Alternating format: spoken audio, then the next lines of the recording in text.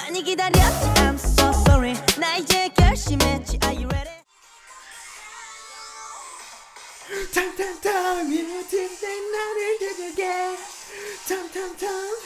I may or may not have converted to become a buddy, so how's it going, you guys, and welcome to week 41 of In K-Pop News, where I get you caught up in the week's news in K-Pop all in one wrapped up video. So without further ado, let's get into the week's news in K-Pop.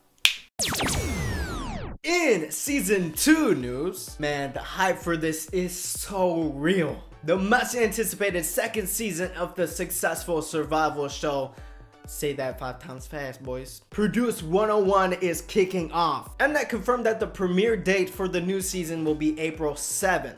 And then all of a sudden, stories about one of the contestants, a monster rookie in the show, began to arose and spread. He apparently beat out all 100 other contestants to get that #1 place. He is a talented individual, a rapper who writes his own lyrics. All we know is he comes from brand new music entertainment, and we don't know a name. We don't who is he, man? I don't know who this is. This could be like the second coming of G-Dragon Christ, you know? And even comparisons between him and Jun So-mi began to happen, and if that's the case, I need to find out who he is quick. And now most recently, Mnet held a special stage on M Countdown showcasing the Produce 101 contestants, of course, with a new and revised male version of the song Pick Me. And already, some people have favorites. The most notable contestants are 29-year-old trainee Park Sung-woo, Wink Boy young trainee Park Ji-hoon, only 18 years old, and heartthrob Lit by Man dubbed the male Jung Chae-young. Boys, girls, everybody, well, especially girls, get ready for season 2 of Produce 101 when it premieres on April 7th. In comeback news, GOT7, Gay7, Daddy7, whatever you want to call them, GOT7 is almost back on your screens with the new comeback Never Ever. And now we have a fresh teaser to fanboy and fangirl about, with a fresh and angelic beat and Yugyeom asking if you are ready. Fuck no, I ain't ready. And they also uploaded the album medley teaser showcasing the tracks in the new album. And guys, the tracks range from something you would listen to Sunday morning driving on the way to church to getting freaky deaky Friday night. Like, it's all over the place. But ready or not, GOT7 will be back on March 13th. In comeback news, the madness of comebacks continues with none other than MONSTA X. MONSTA X will be wrapping up the Clan series with this series titled The Clan 2.5, the final chapter. And of course, they gotta give you some of the shimkums as they release individual member teasers leading up to the comeback. Now I'm not good at math at all, but I know glitter plus wet hair plus MONSTA X equals me becoming pregnant for some reason. Like, it's not physically possible, biologically possible, humanly possible, defies physics. Einstein would question his life. Get ready for MONSTA X to come back on the 21st. In a whole new Beast news, the fresh start for Beast, now known as Highlight, will be back. Highlight will be releasing a mini album called Can You Feel It? There will be a pre-release on the 13th and the full album release on the 20th. And to get a taste of what's in store, check out the MV teaser for It's Still Beautiful. And please check out the teaser on their new YouTube channel, Highlight. But anyways, this sounds and feels like what the title is saying. It's just simply beautiful. Get ready for Highlight on the 20th.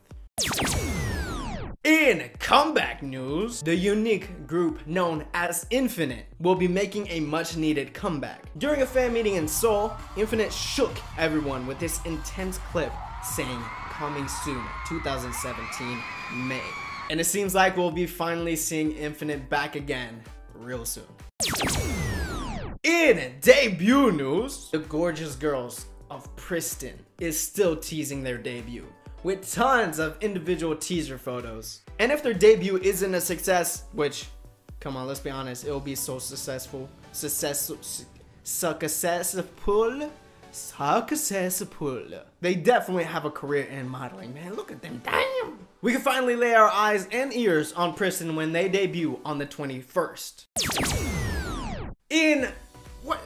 What's going on, news? MAMAMOO performed a cover of Bruno Mars' Uptown Funk for their musical, and during this segment, MAMAMOO dressed up in Bruno Mars wear, and sadly, they also had to color their faces a more darker skin tone. And now the term Blackface and MAMAMOO are trending online. Since then, MAMAMOO has apologized, saying, "Hello, this is MAMAMOO. We are extremely sorry for our insensitive actions and use of blackface in our video while portraying Bruno Mars. There is no excuse for what we did, and there are not enough words to explain how regretful we are.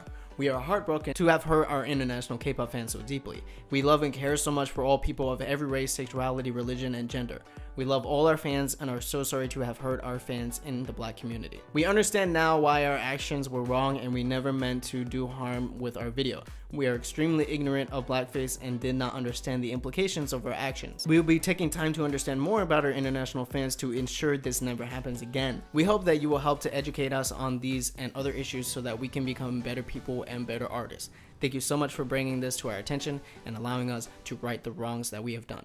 Now, these kinds of incidents happen in Korea and other Asian countries quite often. They obviously don't mean hate or disrespect towards the race, but it's just ignorance, really. In their history, there hasn't been a big presence of black people or black culture in their communities as opposed to Americans. But that doesn't mean they're terrible people for doing this, but they're learning, they're progressing as a community and as a country, and as the world becomes more diverse, you see more and more foreign people going over to Asia, back and forth, you know, cultures interacting, and you get to learn more about certain communities, certain cultures that you never heard about or seen before. And now I see the change happening.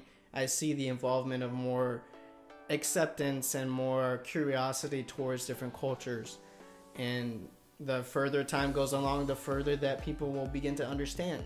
It's also funny that Bruno Mars is like part Asian and like even a smaller percentage like descended from Africa. But when you talked about issues like this, as far as blackface is concerned, there's different sides. So I definitely want to hear what you guys think about this issue. Is it a big issue? Are they being insensitive, or are they just unsure about what they did and they're still learning? Let me know down in the comments. Now on to speed round. Let's go. CNBLUE to come back with their 7th mini album 7 Degrees CN on March 20th. T-ara will come back with their 13th mini album in May with the title track Fit for the summer season. IU getting ready for a comeback with a pre-release on the 24th, and the full album is still yet to be determined. And this album is said to be completely self-composed. SM confirming that Henry, yes, Henry will finally be having a comeback. Girls' Day has finally decided at least on a comeback month, which is actually late this month, so get ready. April to come back in, you guessed it, April. Chung Ha to have her solo debut under MNH Entertainment. Oh lord, I'm sweating already. Psy will be coming back in April. Production of the new album have been started since last year. Sulli and Choiza, I don't know if that's how you say it, has broken up, as well as Jisoo and Min. But Jisoo and Min could be leaving JYP as their contracts are up in June. But anyways guys, that is it for this week in K-pop news. I hope you guys enjoyed it, and if you did, please give this video a like. Check out my other in K-pop news videos over there so you can get some of that K-pop knowledge. Also share this video with others so they can get some of that K-pop knowledge as well. And if you enjoyed this enough, please hit that subscribe button for more. Now thank you guys for watching. I'll catch you guys in the next one. Annyeong.